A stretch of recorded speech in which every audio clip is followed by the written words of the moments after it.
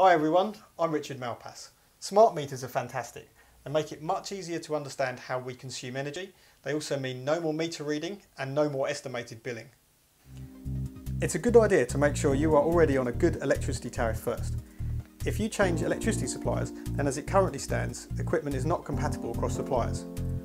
The display unit is really helpful for showing you exactly how much energy you're using and also how much you're spending.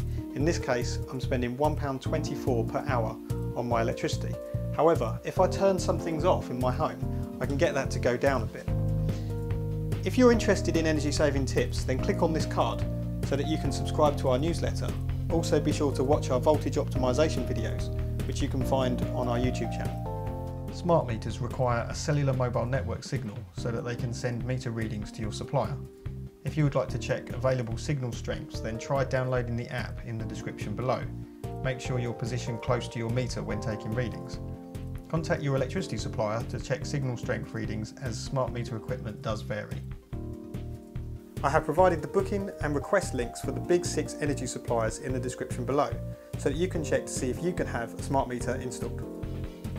If it's not currently available, it should be soon, as every meter is due to be changed in the next 3 years. Thanks for watching. We would love to hear from you. Let us know what you would like us to cover by leaving us a comment.